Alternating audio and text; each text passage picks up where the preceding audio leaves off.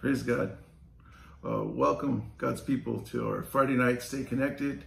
I'm just excited to be able to share even a brief word with the body of Christ. I've missed you all greatly, and God has continued to cover us and keep us. We're doing great.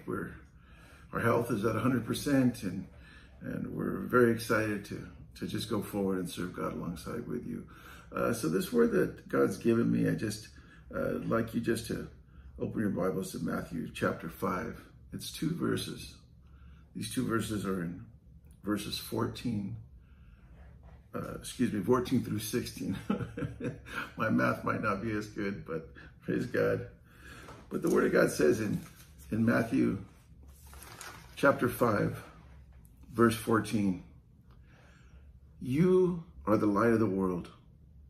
A city that is set on a hill cannot be hidden, nor do they light a lamp and put it under a basket, but on a lampstand, and it gives light to all who are in the house.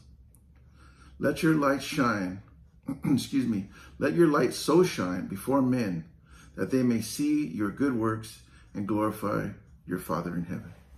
Praise God. It's a beautiful scripture, and we know that these are the words of Jesus Christ. We've heard them, we've read them, we've walked in them. But we also remember that Jesus, when he was here, it says in John chapter 9, verse 5, Jesus said, "As long as I am in the world, I am the light of the world." But see, now that he has gone home, that he is at the right hand of the Father, that his word tells us, and he throughout his ministry told us, "I will send you a helper, the Holy Spirit." And that Holy Spirit will be the one to carry us through, because the Holy Spirit will remind us of the things of Christ. And that's what he was called to do. So as we look at these things, we see the Word of God says that you and I are the light of the world. As believers, we're the light of the world. And a city set on a hill cannot be hidden. This light can't be hidden. This light that we are cannot be hidden. It says in verse 15, "Nor do they light a lamp and put it under a basket."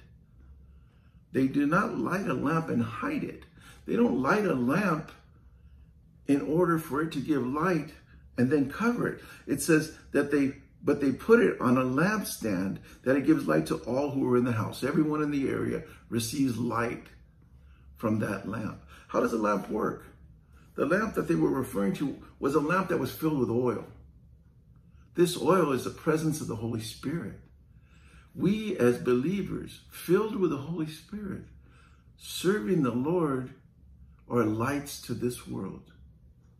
And the Word of God tells us that we should be put on a lampstand.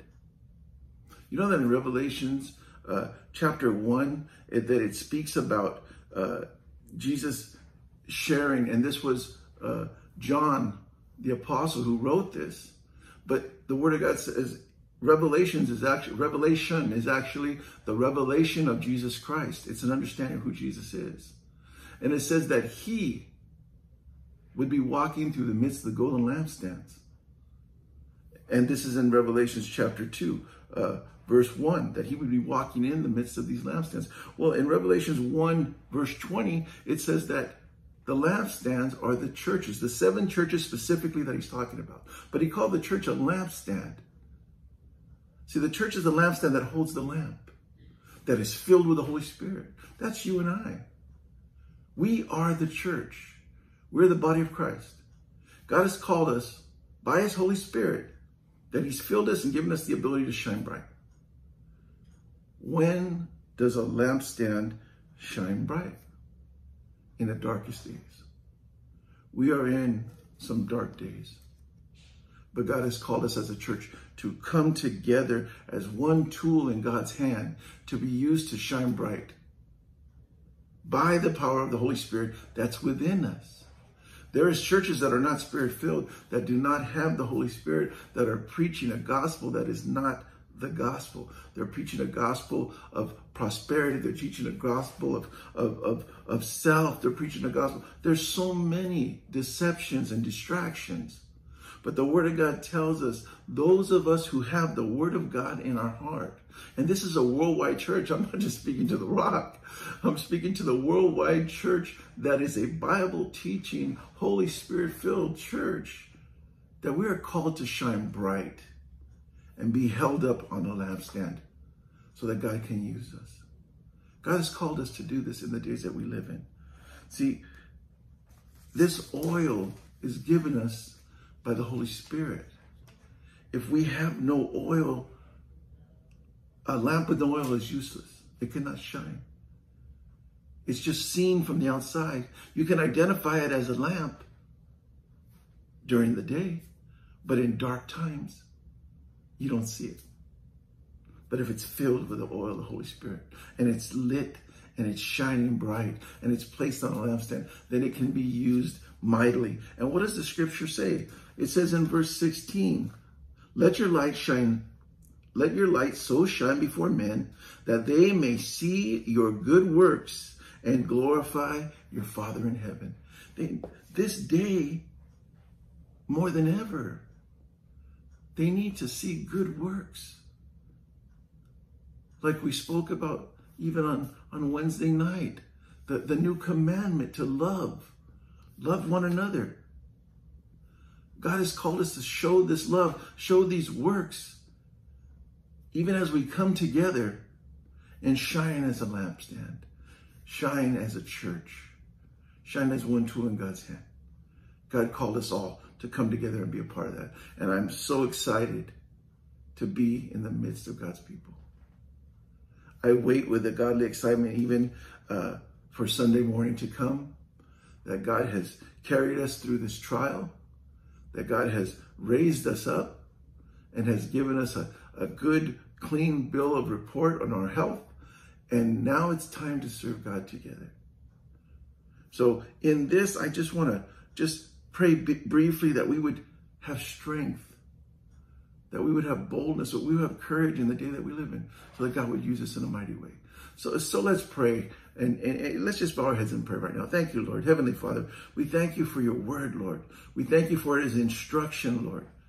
And Father, as you look to the lampstands of this world, to the churches, to the body of Christ that is on this earth right now, Father, I pray you give us, Father, strength. You give us courage.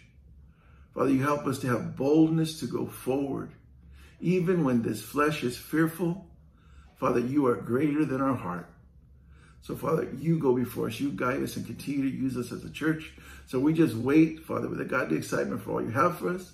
Help us, Father, in these days, in these difficult days, Father, these days that bring fear, Lord, these days that bring concern, they bring worry. But, Father, we know your word is true. And we know greater is he who is in us than he who is in this world. So bless us, strengthen us, and be with us. Continue to go before us as a church, even as a worldwide church. Father, bless your people right now. We thank you and praise you. In Jesus' name. Amen. Amen. Thank you guys, people, for being with us tonight. And again, I just wanted to remind you that this Sunday morning, being Father's Day, we're still going to be gathering outdoors. We're going to be gathering under the big tent again, just so that we can social distance a little easier, just because of even the letter that was read that I wrote for you guys last Sunday, and just to be able to keep the proper distancing here. And we know that very soon we'll be together inside the building. We know that God has that for us. And in boldness, we're going to continue to serve God together. So make it a point to come. Be with us 9:30 Sunday morning. We'll be in the front parking lot, just worshiping God together, just being strengthened and lifted up by his word, and just being blessed to see one another together. So praise God. So you have a blessed night. We thank you again for being with us. And as always, remember, God is still on the throne. Praise God.